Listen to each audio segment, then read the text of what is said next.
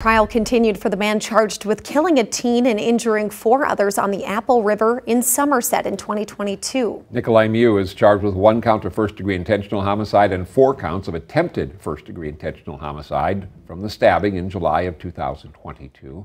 One of the victims, 17-year-old Isaac Schumann from Stillwater, died.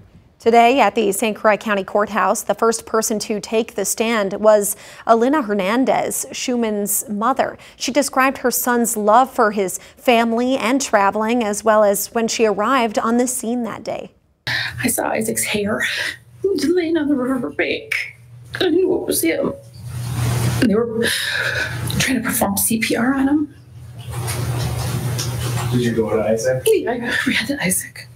Other witnesses who testified include teens from Schumann's friend group who were tubing that day, including the one who shot the cell phone video used in the trial, as well as adults from another tubing group who tried to intervene. Yesterday, prosecutors played the graphic cell phone video that showed a quickly escalating confrontation between Mew, the teens, and other adults. We'll continue to bring you coverage on WQOW.com and in our broadcasts as this trial continues.